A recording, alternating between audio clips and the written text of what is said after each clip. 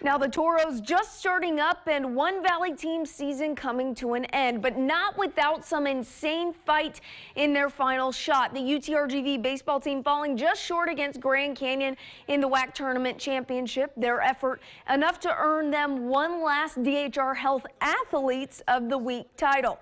Andy Atwood, Coleman Grubbs, and Christian Sepulveda all taking home WAC baseball honors for their efforts in rebounding from the elimination bracket and helping carry the team to a 3-2 finish in the tournament.